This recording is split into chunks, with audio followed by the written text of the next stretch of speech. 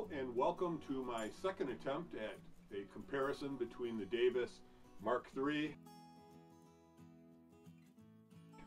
and the Mark 15 plastic sextants.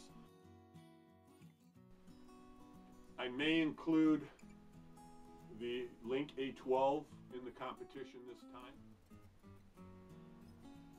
But over the winter I had some problems with the index correction, seemed to go way off, and I'm not sure if I fixed it yet. So if you don't see it in the rest of the video, you'll know why.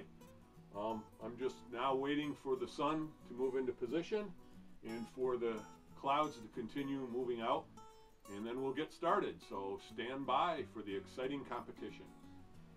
Once again, I will be using the artificial horizon for this. Because of the positioning of the sun and the angles through the window, I'm going to start with the bubble sextant. 1755.39.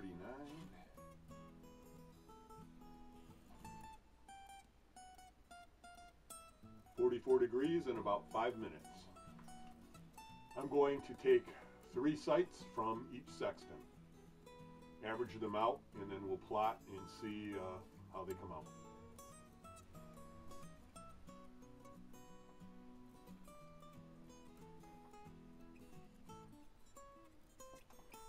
One of the problems with the Mark III is that the scale on the index only goes up to 100 degrees. And because I'm using an artificial horizon, I have to cut my sight in half.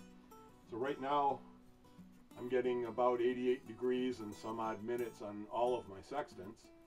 And like I said, this only goes up to 100 degrees. So in the middle of the summer, when the sun is at its highest, I can't use the Mark III because the sun is too high. It goes off the scale.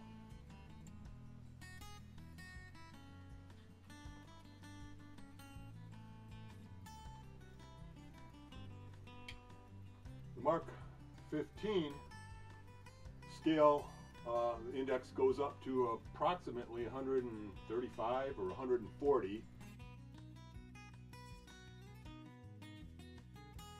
Even this one, in the middle of the summer when the sun's at its peak, it'll be too high to use it at noon. So something, again, to be aware of. Okay, let's do the math and see how this worked out. Well, the results are in. The humble little Mark III won again. The red line is the Mark III's line of position. The green dot is my actual position, and it's basically right on.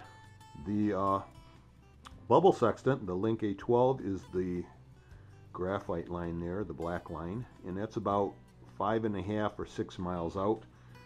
And the Mark 15, the green line, that's about 6 or so, 6.5 out.